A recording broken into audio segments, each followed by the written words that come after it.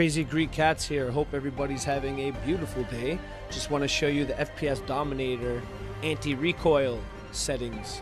So I have my preset on Y for the alternator.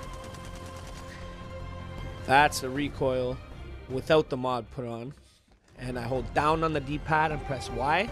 Rumbles once. Boom! Look at that. I just got this. I haven't used it in game yet, but I just wanted to show a tutorial. Like, look at that. Look at the difference.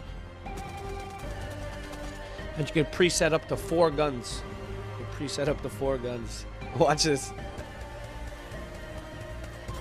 Whoo! Imagine that as a sniper. Mind my potato aim here.